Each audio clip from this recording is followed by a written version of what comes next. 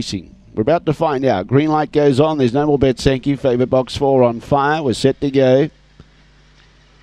Away. Began Any Fair on fire. Showing good speed. Collis Princess has got a cross, but there's Hotham Lad. Nice and handy. Looks really dangerous in second placing. Then Bathtub Teddy goes to third. Back behind those around the outside. Trying to make ground was on fire. White Nike in front of it. Following those through, we've got Springvale Paris. Gary McBain's at the tail end of the field. Back there with it was Magic Missy. Still in front, the pink. Collis Princess. Hotham Lad's trying to stoke up down the outside. Still in front is Collis Princess. Hotham Lad got it though. Hotham Lad grabs Collis Princess. Third was on fire. Fourth, Bathtub Teddy. Then behind those, Magic Missy making ground late.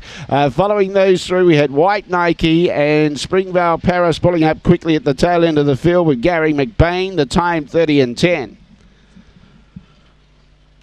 284. Looked really dangerous being so close and handy early, Hotham Lad. And we'll get better with racing on the circuit. I've got no doubt about that. Was a little bit at sea last start. But jumped well, was handy. Took forever to run down Collis Princess, but he got there at the right time. Hotham Lad, a white and black dog, February 2014. Kelso's Fusilier out of Daddy's Muffin. Raced by L&T Rasmussen. Tony Rasmussen, the winning trainer. 2846 judges' numbers, 284 and 6.